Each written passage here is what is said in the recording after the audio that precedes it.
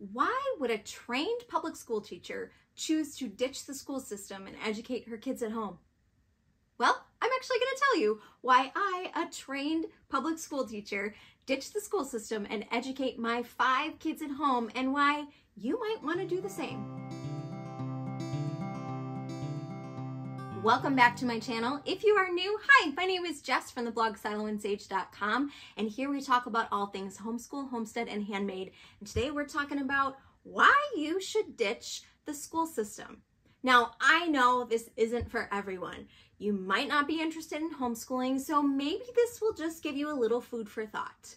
Or maybe it will give you a little bit of insight into a friend's life, a friend who chose to homeschool, or maybe it will be just what you need to say yes to homeschooling. Now, these 7 reasons that I'm going to tell you, they are not the only reasons that someone might choose to home educate their kids, but they are definitely some of my top reasons. Now, if you don't know my story, I used to be a public school teacher. I have taught 5th grade and 4th grade and kindergarten and preschool, all in my years of being a school teacher. And now I educate my 5 kids at home. They are ages 15 all the way down to 6, and we've homeschooled the whole time. My kids have never gone to public school. And some people find that a little odd that I was a public school teacher and I choose to educate my kids at home. But I actually have a very unique insight into the school system, having been a teacher and having taught in the public school system for years. Now, here's a big disclaimer.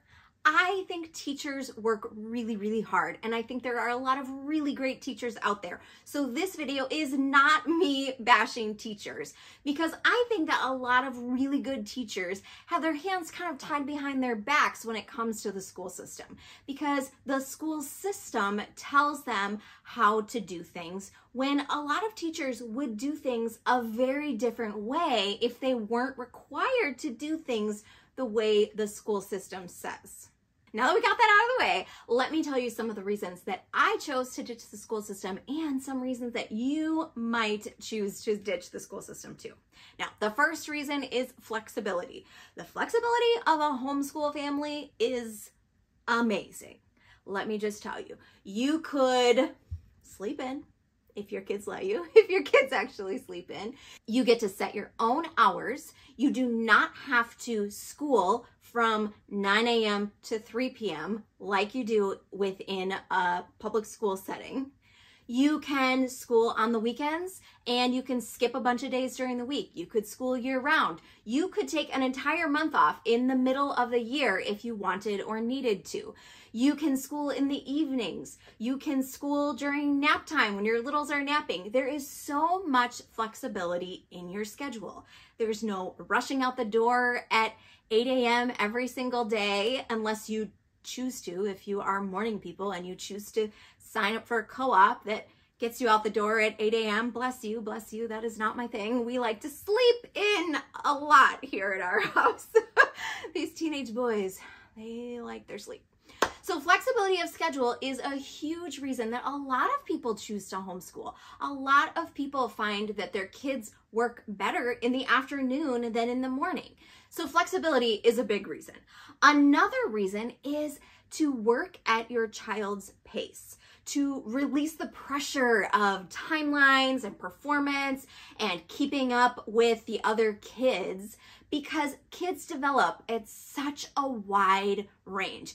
If you watch my video about mistakes you might be making when it comes to teaching your kids to read, you heard me talk about the wide timeline when kids learn how to read. Now, this is true for all kinds of academic subjects, not just reading.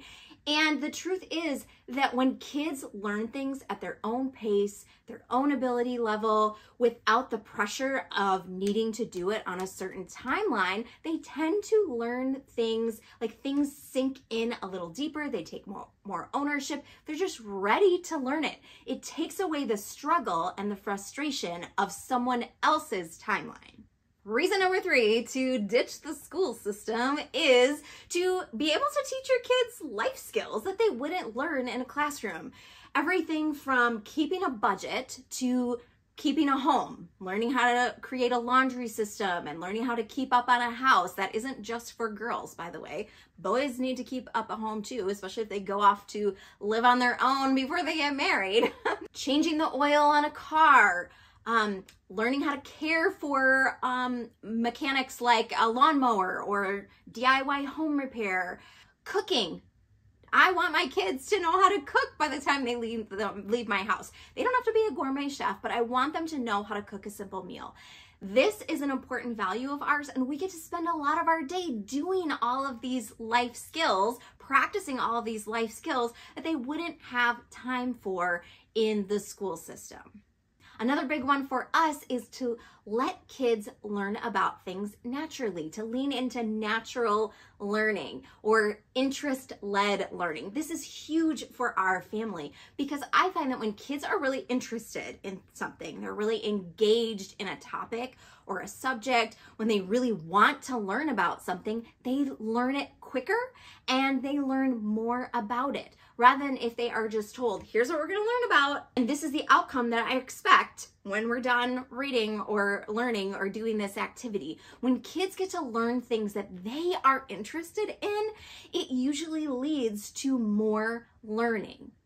And along that same line, the next one on my list is to let kids pursue their interests. And I'm not just talking about like subjects or topics they might be interested in, but thinking about what they actually want to do in the future, or the things that you can kind of cater their education toward. Like, I have a kid right now who wants to be an author when he grows up. And so his education is tailored around that, being an author. I have another child who really wants to go into something having to do with animals, whether it's like homesteading, farming type animals, or maybe being a veterinarian or working at a zoo. He's not sure because he's young, but a lot of his education is centered on animals because that's what he's interested in. But my kids also get to pursue interests like woodworking and fixing bikes and gardening, things that are life skills, but also just things that they are interested in. I'm not telling them, go learn how to build a fort, but they're figuring it out. They're doing these things on their own because they are very interested in them and they have the time and the space in their day to do it. Okay, this one might ruffle a few feathers, but when you are in the school system, your kids are living and learning on the school system's agenda. And when you educate your kids, you get to drop whatever agenda the school system has, and you get to teach your kids according to your own personal beliefs and values. And for me, as a Christian, this is really important. I want my kids to have a foundation of faith. I want everything we do to be rooted in the Bible and to be rooted in our Christian faith and to be rooted in Jesus. And that is really important to me. And now you may have something different that's important to you. But whatever it is that is your value system, it may not align with what the school system's value is. And so you get to choose. As a home educator, you get to choose what your values and your priorities are, and you get to base what you do in your home around that and not somebody else's agenda. I've been in a lot of classrooms where there's just a lot of busy work. Like, kids are just doing work for the sake of doing work. And there's a lot of meaningless memorization of dates and things that really have no value in the future, or that aren't going to stick with them for the next 10 years until they might need it in their, studies in college or whatever their higher education might be. There are a lot of things that kids are doing in school that just takes up time and isn't necessary. So instead, we as home educators get to cut out all the fluff and the nonsense and the, busy work, and we get to focus on the things that matter to us. We get to let our kids spend their time doing things like building forts and cooking and sewing and gardening and all these things that are important to them and important to us, without just filling out worksheets for the sake of filling out worksheets. Now, these are not all the reasons that someone would choose to homeschool their kids, but they definitely are some of the big ones and some of the big, most important ones for our family. Now, if you are kind of on the fence about homeschooling, you're not quite sure, I encourage you to go over to my website, to go to siloandsage.com/homeschool, and I have 2 freebies that you could download. One of them is called I Want to Homeschool, Now What? And the other one is called Homeschooling Without School. And these, I think, will help you get started on the right track.